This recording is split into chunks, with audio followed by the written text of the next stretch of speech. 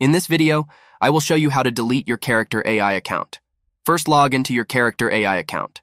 The default is the new version of Character AI. Now go to the bottom left corner and click on your username, then select Settings.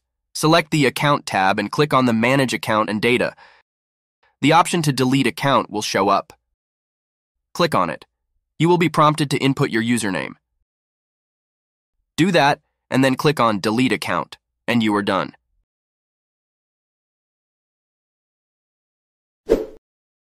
If you happen to be on the old layout, the steps will be slightly different.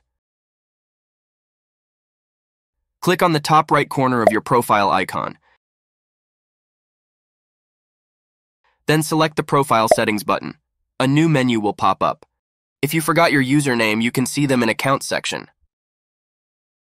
Select Preferences and you will see the Remove Your Account option. Similarly, input your username. You can also choose to export your data. Then click on Remove Account and you are done.